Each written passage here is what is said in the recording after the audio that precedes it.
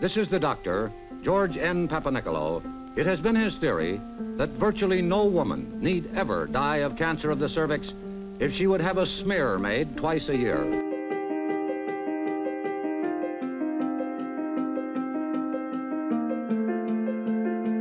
She was his guinea pig.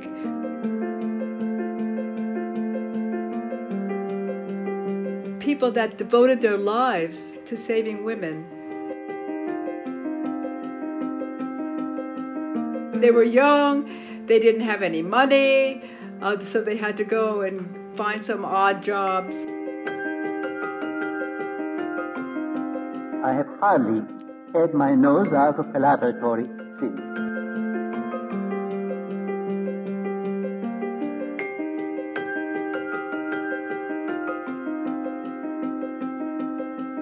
It took maybe 20 years or more. The world of science was not very interested in seeing what I saw.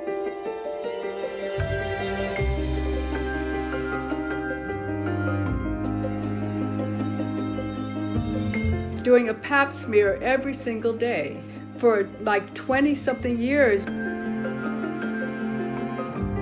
He was a very timid man, that he didn't believe in himself. Her dedication and her belief in him kept him completely on track. If I was able to accomplish anything of yours, it was owing to first health and devotion.